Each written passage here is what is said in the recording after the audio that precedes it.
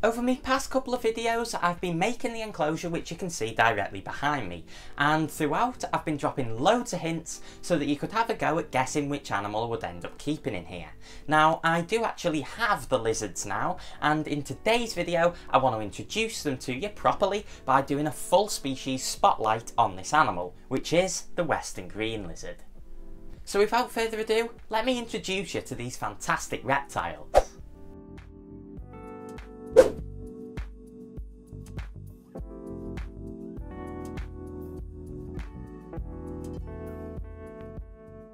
The western green lizard goes by the scientific or binomial name Lacerta bilineata. The generic name Lacerta comes from the Latin for lizard, and bilineata means two-lined, referring to the two stripes that juveniles of this species will have on either flank, and some females will also carry into adulthood.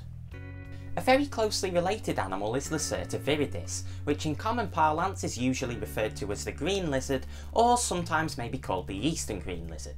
Now, whether the eastern and western green lizards actually represent two distinct species is still up for debate, so in today's video let's just assume that there are two populations of the green lizard, being the western and eastern ones, and that here we are referring to the western variety. These lizards belong to the family Lacertidae, which includes 300 to about 370 species depending on how you add them up.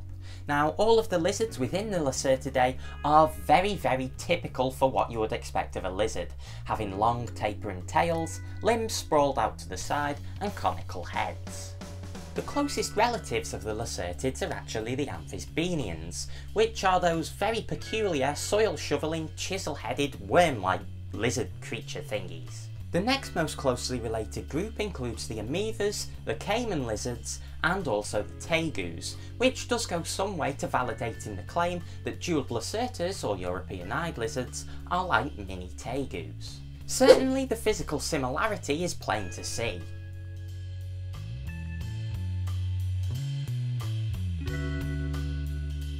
An adult western green lizard is truly a sight to behold in the wild.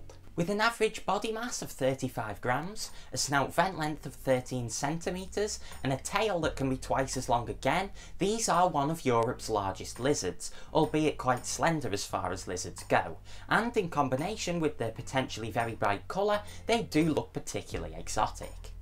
The colour and pattern of the western green lizard is subject to severe ontogenetic change, meaning that as it goes from a hatchling to an adult, its colour and patternation can change widely. Hatchlings start life with a yellow-green to blue-green throat patch and a plain brown body.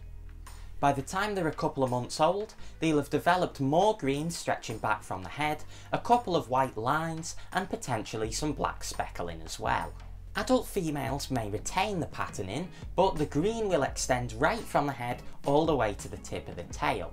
Alternatively though, some females may lose the patternation and just end up being a plain green all over. All male western green lizards will lose the lines, and the black speckling will break up into small little dots to give them a sort of pixelated appearance. The green will become more and more vibrant, and around the underbelly will be joined by some very bright yellows, making males incredibly striking to see in person. Both males and females can develop a turquoise to blue coloured chin patch, although it's only mature males in the breeding season which will develop the most extensive and deepest blue throat patches. Males of the eastern green lizard do actually develop a deeper blue chin colour, and it does actually extend much further around the head, even extending over the eyes, and this makes it one of the few distinguishing features that you can use to tell the two varieties apart.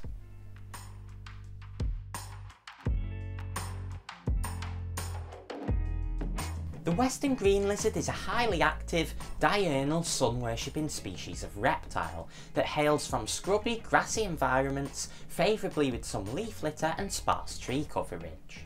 They are found in Sicily in the southern part of the range, going north right the way through Italy and into Croatia, but blocked from going further north here by the Alps. To the west they go into northern Spain, and then all the way north throughout much of France, and even then into the Channel Islands. Populations can be found along the southern coast of England, although these aren't considered to be native and instead are thought to have resulted from escaped pets. These lizards are almost exclusively consumers of arthropods, and may actually show ontogenetic change in this regard, as a study of a population in central Italy showed that juveniles consume mostly spiders, grasshoppers, crickets and true bugs, whereas adults preferred to consume isopods and beetles. Although I've seen no direct evidence of it, I wouldn't be particularly surprised to hear that these lizards might take small berries, nectar or pollen, because similar species have been known to do this. As they come from temperate zones, this is a species that will hibernate throughout the winter, and it's after this hibernation period that the males will develop their brilliantly coloured throat patches. Studies have proven that female green lizards will choose mates with the most UV reflective throat patches, and that males with reduced UV reflective patches will tend to lose in fights.